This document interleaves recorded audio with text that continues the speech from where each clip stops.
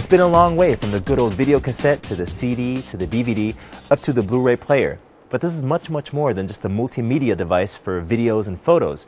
It is today's intelligent communication center in the modern living room. Hey Michael, Chris here. How you doing, man?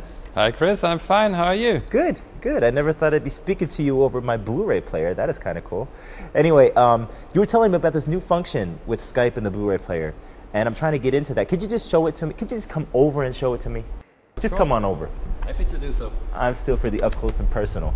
Now, Michael, now tell me, I know what a Blu-ray player is, of course. I can see this device on top of the box with the camera and the microphones, but how does it work together? This camera is simply connected by the USB port of the Blu-ray player, and the player is hooked up to the internet. And already with this setting, you can do Skype calls with your friends through the Blu-ray player. That is great, just like we had before. But what if I'm not there? That's a great new function here. You can leave a video message which is shown to your friends when they're trying to call you, and you cannot take the call. Now, can we get into that? How do we record a message? Yeah, it's very easy. I will show you. We move to Settings and just go over here to Video Mail. We go down to Video Mail Greeting, and here we are. That is easy. Should I leave a message? Yeah, that's it.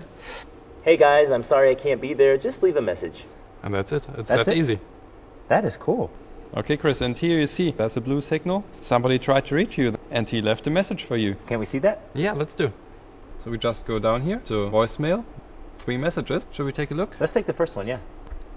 Hi, Mark. Hi, Betty. We got the whole place set up for the party this weekend. You are coming. Let's party. I don't know who Betty is, but I'll be at the party. Now, it's amazing what you can do with a Blu-ray player nowadays. Yeah, that's right, but that's just one great function. We have many more to offer in our 2011 Panasonic Blu-ray players. Should I show it to you? Please, let's go. Okay, Chris, what you see here on the TV screen behind us is our new graphic user interface of our Blu-ray players. It's very easy to use. You can operate it with a normal remote control, but you can also use your iPad or iPhone or iPod Touch for that. That's why you have that thing in your hand. I was wondering. Okay, now show me how it works. Yeah, that's right. So you have a wide range of opportunities how to use your iPad as a remote control. That one we call gesture. So I just move my finger here, and you see how we operate and navigate in the graphic user interface. All right, now how about if I want more a classy look of a remote control? Can I get that on there also? Yeah, indeed you can. So you go on More and choose here Controller.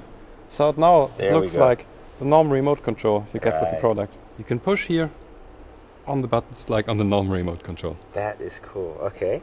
And also quite funny ones. For example, to shake here, you can program an action, what should happen when you shake your iPad. And when I shake the iPad, the tray of the player is open. That is cool. Can I shake it to close it? Yeah, please do. That's right. All right. Yeah.